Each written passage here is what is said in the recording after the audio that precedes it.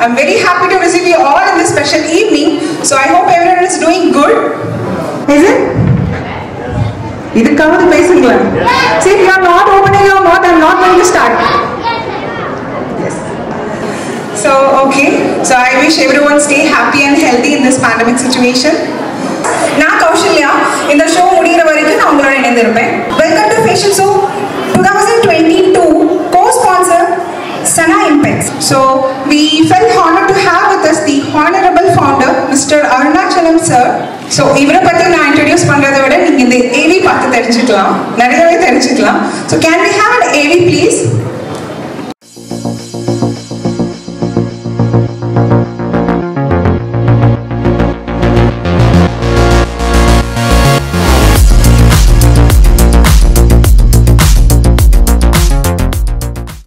அருணாச்சலம் பெயருக்கு ஏற்றாற்போல் மனித நேயமுள்ள மனிதர். வீட்டுக்குள்ளே பெண்ணை பூட்டி வைப்போம் என்ற விந்தை மனிதர் தலைகுனிந்தார் என்ற பாரதியார் கவிக்கேற்ப பெண்கள் பொருளாதார சுதந்திரம் அடைந்து சொந்த காலில் நிற்க வேண்டும் என்ற உயரிய நோக்கத்தோடு 1988ஆம் ஆண்டு இவரும் இவரது துணைவியார் திருமதி சத்யபாமா அருணாச்சலமும் இணைந்து Arun tailoring and fashion designing என்ற நிறுவனத்தை துவங்கி இதுவரை பல பெண்களின் முன்னேற்றத்தை உறுதி செய்துள்ளனர்.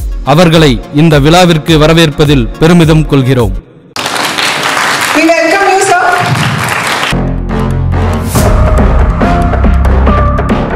So let me introduce to all of you our honorable judges to today's competition. Satyabama Arunachalam as a chief judge. She is our founder of our Arun Tailoring and Fashion Designing Institute. We welcome you, ma'am.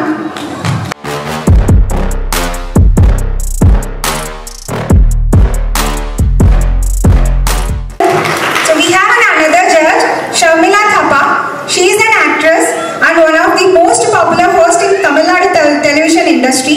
She has hosted a morning show called Vanga Sirikalam on Aditya TV. So she is currently associated with the VIJAY television. We welcome you, ma'am.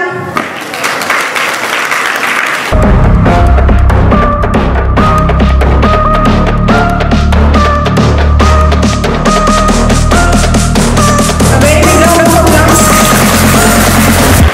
And we have another judge, Kavita Ramaswamy, third judge. Kavita, she is working as an assistant editor in Hindu. She have been working with 25 years with the organization. We welcome you, ma'am.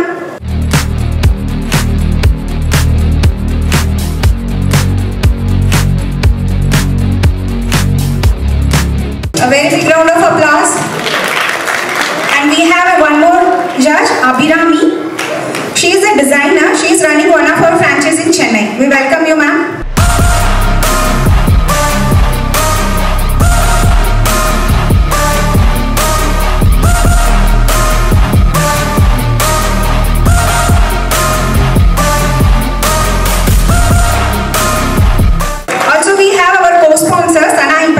Sana has an export and import of clothing and beauty products in Chennai.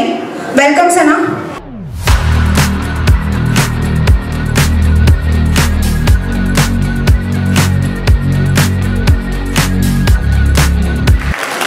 On behalf of Arun Tailoring and Fashion Designing Institute, I would like to welcome you all in the special evening once again.